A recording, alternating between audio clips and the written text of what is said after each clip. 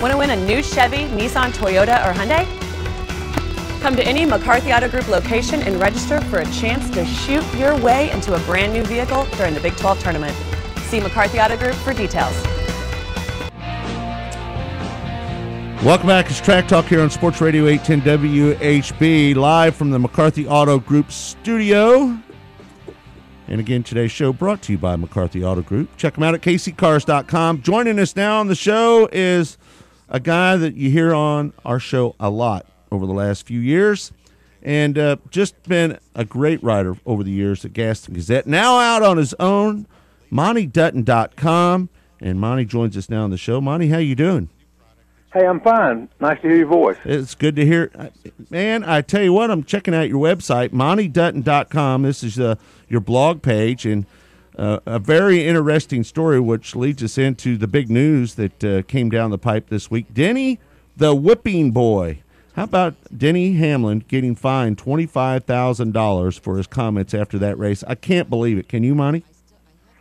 No, I can't help but wonder if I actually posed this question of how many fans are pulling for Denny to win in Las Vegas, just sort of stick it to NASCAR, because NASCAR closely monitors social media, and I don't monitor it closely as they do, and I don't have technology to do so, but I understand from people in the know that the comments are about 95% in Denny's favor. So I really think NASCAR has really shot itself in the foot with this, because I think most fans think it outrageous because they want their race car drivers to speak up. And I also don't think that what Hamlin said was overly critical. I mean, I think he basically said that the new car is about like the old car when it first gets started to start out. And NASCAR is so paranoid about it, dating back to the fact that with the COT in 2007,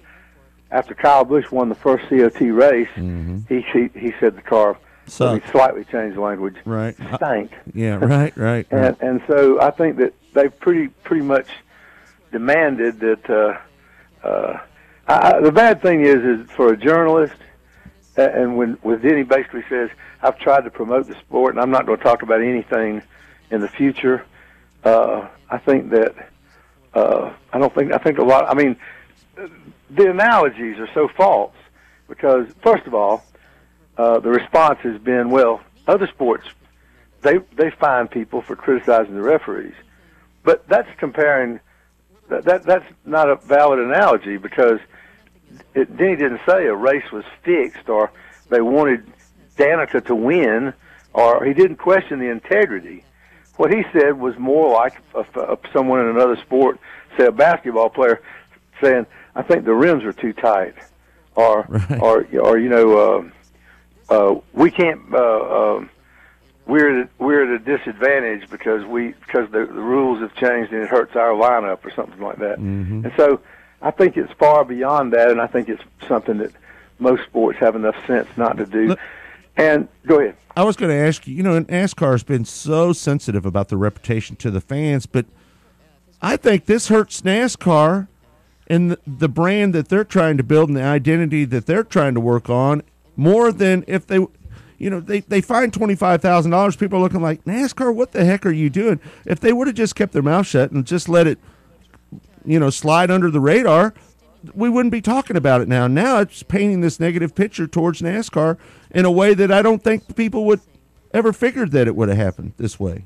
I don't know. Well, they realize that there are many fans who say that the modern drivers are more generic. They aren't. I don't think that a driver can be rich and famous and successful, but I don't think he can become a folk hero like Dale Earnhardt, unless the fans feel like he's sort of standing up for them and telling it like it is. And so we all understand that you have to be positive and support your sponsors and all that. And, there's a lot of areas where, drivers are corporate spokesmen. They have to watch what they say. I think it's interesting that it varies on, I think the way the setup is right now, there's it kind of on how outspoken you can be in some ways depends on who your sponsor is. Mm-hmm. Dale Earnhardt was sponsored during his career by Wrangler Jeans and by Goodwrench, and I don't think there was ever any pressure on Dale Earnhardt to not be who he was, and I think that's one of the reasons that he's remembered so fondly. Yeah, what kind of a bad precedent does this set, Monty? You've covered NASCAR for a long, long time. I mean, we live in America; it's free speech out there, but you know, this fine stands. Are we ever going to get drivers to be able to speak the honest truth about anything in the future? And even if they do, what kind of credibility will the drivers have? This really puts a tough spot. It puts the drivers in a really tough spot, does it not? Well, yes, but I really think that the biggest loser is the fans there, because I think that if you make drivers, you know, it's kind of like a ball player who isn't as good as he could be because he spends more time trying to avoid mistakes than to just go out there and win. I mean, I think that you have to, if you're making your comments and you have to weigh every word, I think ultimately it keeps people from recognizing the personalities. And there's some people who, by the way, there are not very many people.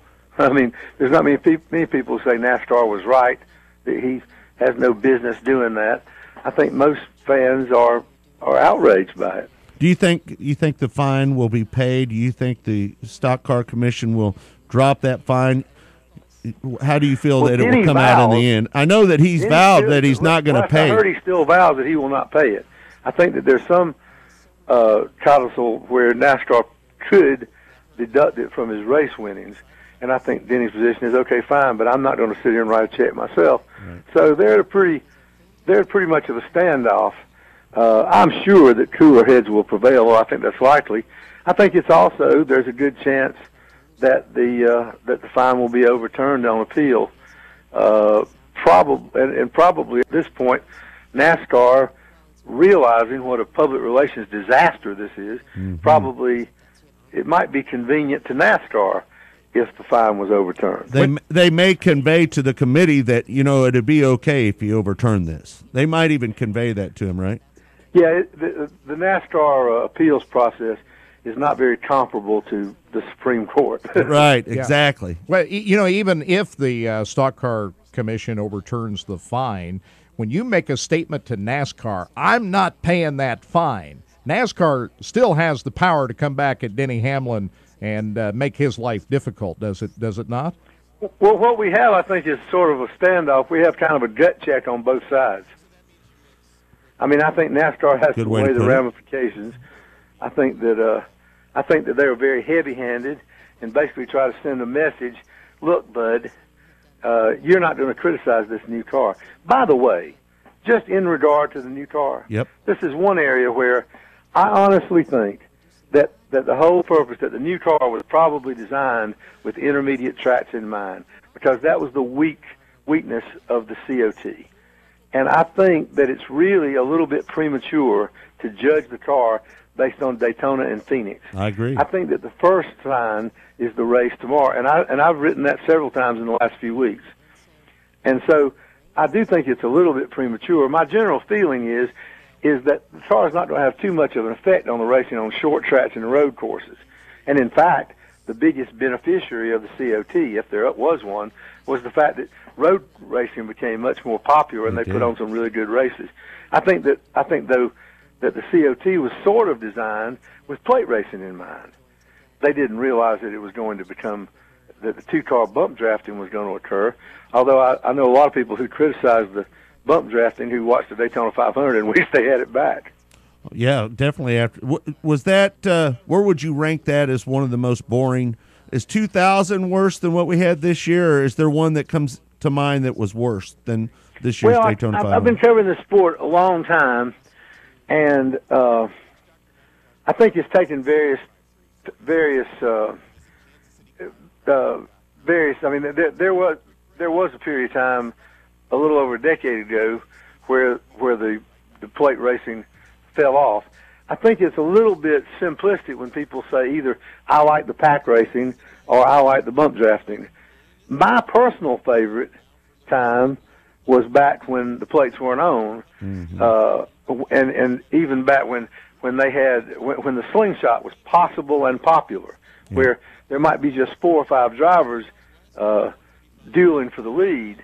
But when you really have a car pull off and basically just get whipped past the car in front of him, that may be impossible to recreate with the technology of today. But just as from my own personal preference, my favorite plate racing was back in those days. And I don't think it's just a matter of power and the restrictor plates sapping power from the engines. I just think that it was something that was a unique facet of the era in which some of the most successful drivers in NASCAR history were in their prime, or at least there was the generation switching from Richard Petty and David Pearson and Bobby Allison to Dale Earnhardt, and then later on Jeff Gordon. But I mean, Darrell Waltrip, also another person who's sort of a contemporary of Earnhardt. So my personal feeling goes farther back than any of this. Yeah, my favorite plate race is 2000 when Dale Earnhardt won his final race at Talladega. I was there, and I don't ever recall a race where people stood up on their feet for the entire race like that race. When they had the wicker bar across the top of it, 40 cars were running in a pack. That's when Kenny Wallace pushed Earnhardt to the win at the last 5 laps. It was unbelievable, that race. Now, it was just a miracle that we didn't tear up even more cars during that race, but it was just, as a fan sitting in the stands, I hadn't been any more excited since that race when it comes to plate racing. That was a wondrous race. Yeah. I think that it has taken many twists and turns, and here's what I think is a pertinent fact. This is the way NASCAR always operates. So they get really angry, and they sit there and they sort of talk about how it's wonderful, everything's great, and they don't ever admit a mistake. But here's what I'll bet. I'll bet you before the springtime race at Talladega, I'll just bet you that the rules change. One thing I think will change is that when I was watching Daytona, and I'm watching from home because I'm not working for the newspaper anymore. It's the first time I went to Daytona 500 in 21 years. But from watching at home, I was struck by the fact that the spoilers on the back of the cars for the plate races look like something from 1972. Mm-hmm. They're tiny. Mm-hmm. And I'll bet you that the spoilers get bigger. I'm just saying that on the one hand, they say there's nothing wrong, it's just wonderful, and they have everybody cheerleading about it. But I bet you that they'll change the package. The drivers talk too much about how free the cars were when cars got up next to them and all. I agree with you. I think they're going to have to make an adjustment. I hate to bring up this subject, but I have to. Are you like me? And I appreciate them trying to create new interest in NASCAR and trying to work the different angles, but is this Danica thing still? Where are you at on that? And how much publicity she gets? Is she worthy of it? Obviously, it's good to bring in some new fans. The numbers were up at Daytona because of her qualifying, but how would you assess her and where she's at in her Cup career? Well, I've actually paid really close attention to Danica Patrick. There's a lot of times in recent years where I hadn't really had to write a race story about the nationwide race, but I would attend it, and I basically would get my binoculars and watch her very closely. I actually think that what's happened so far is fairly predictable because she's cautious. She had a really fast car at Daytona, and stayed out of trouble. She didn't take any chances. She held her position, and then she sort of, the fact that she didn't make any moves when other people did hurt her in the last couple of laps. I think that if you look at her statistics, she was 10th in the Nationwide Series last year, and she was. That doesn't sound as impressive when you realize that there are only 3 drivers, all of whom in inferior equipment, besides who were behind her in points, who ran in every race. Mm-hmm. So I think it defies belief that someone whose average finish was 19th in the Nationwide Series is going to be a contender week in and week out. I think that she has the decision-making skills that make her do okay on plate races. But I actually think when you think about it, she started first and finished 8th in Daytona. She's qualified 40th at Phoenix and was in a wreck and finished way in the field. She's going to have her times. I think she has made progress. And the interesting thing about Danica Patrick is because she's a celebrity, because she's sexy, because she's on commercials during the Super Bowl, she's sort of, her popularity is in part derived the same way that there have been, like Anna Kournikova in tennis. Mm-hmm. And that's okay because people are interested in her. She's a magnetic personality. But I think it's very unlikely that she's not going to have her struggles. And so I honestly think that, just like I was saying with the new car, I think that her showing, I think that if she doesn't do well on intermediate tracks, then over time the Danica craze will subside. Yeah. And I think what's interesting about her is that because of the fact that she brings sponsorship and she gets attention, she is having a much longer chance. There have been dozens of drivers, Boston Reed, Blake Feast, David Steele. Right. Probably the best example is Casey Atwood, who might have had some promise, but they never really got a decent shot, and they disappeared before they. It's interesting to see if someone who has years and years to get better, if they can actually get the knack of it. Mm-hmm. And it makes you wonder how many other people could have if they'd had a decent chance. So I think that's the advantage that Danica Patrick has, and I don't really begrudge her for it, because in some ways she's been very adept at marketing herself, and she's created opportunities that other people haven't had. Right. But I think that in some ways, I think that'll be fascinating to watch. All right, we're up against the break, Monty, but if you had to lay down your hard-earned money right now and make a wager when Danica Patrick's career is over in NASCAR, will she win a race at the Cup level? I think in this age, it's not impossible because with the wave-arounds and the lucky dogs, it reminds me of something a driver once joked around with me.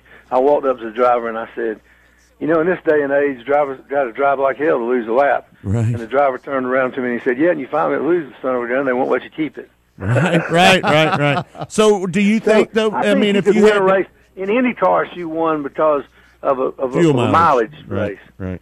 And so I think it's possible.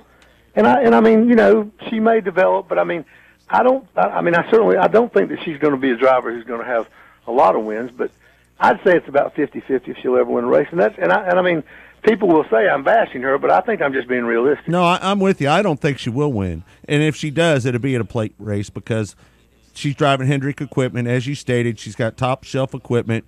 And if you put yourself in position late in the race, anybody can win. We've seen it. We've seen guys win the pole down there. Example. Lloyd Allen won. What was the guy's name? Drove the Hooters car. What was his name? Loy Allen. Loy Allen won the pole. Did we ever hear anything from him after he won the pole at Daytona? Well, he wasn't in the top 10 after one lap that day he won the pole. That's true, right. But I think that when you look at that, all right, she could win a race. I'll tell you why.